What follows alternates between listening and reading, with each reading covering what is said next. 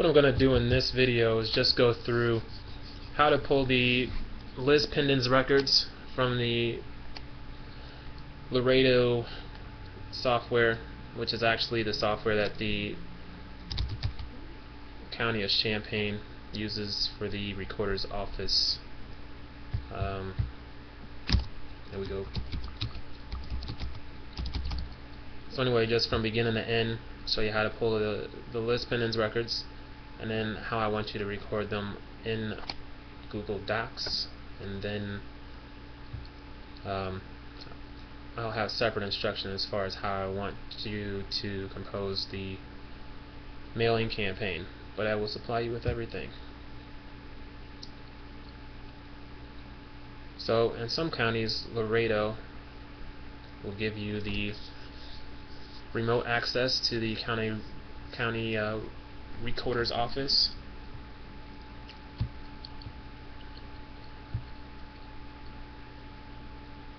So this is the main screen that you see if just as if you were at the actual recorder's office. And as far as searching for the Liz Pendens records, you'll basically use this box here in the lower left hand corner. Just for this example, we'll just go for the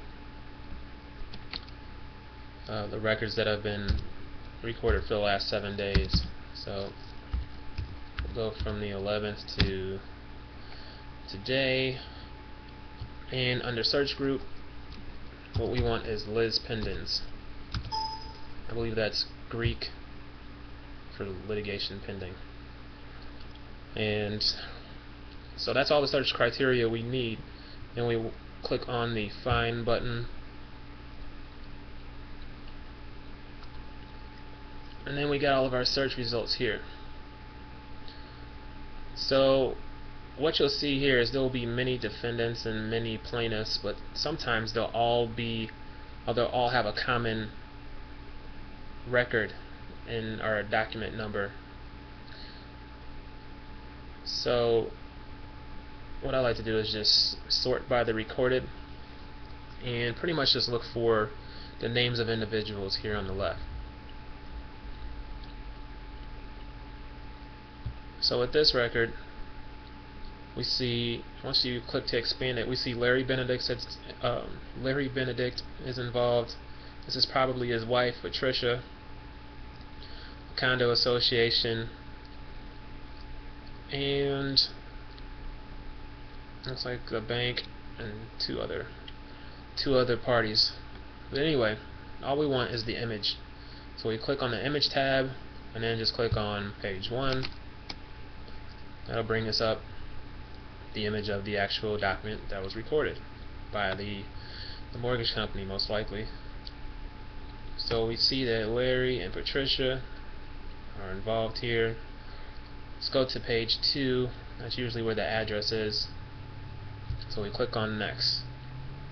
There we go. This is what we need. So we see it's a condo at 1903 North Lincoln, Unit 304 in Urbana, and it gives us the parcel number. So what you would need to do from here, go to Google Docs and add to the spreadsheet. Here I've already done it just for the sake of time. So I added in this individual. This information here is what's given to us on the actual on the recorded document.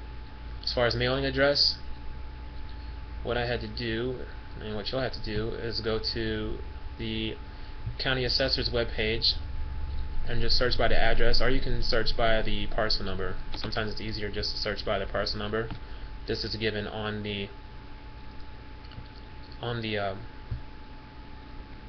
actual image. So from beginning to end, this is what I do, and this is what I recommend. You'll log in, you'll do the Liz Pendens search, then you'll have that list of records. You'll go through those records, and instead of reading all of these while the time is ticking on this subscription for the remote access, because it is charged per minute, just print to PDF. And if you don't have a PDF printer, let me know and I'll get you set up with one. That way you can do it. You can basically just print out everything virtually, everything that you need, and then you'll be able to get offline and stop the timer on the fees, and then you'll have a PDF like I have here.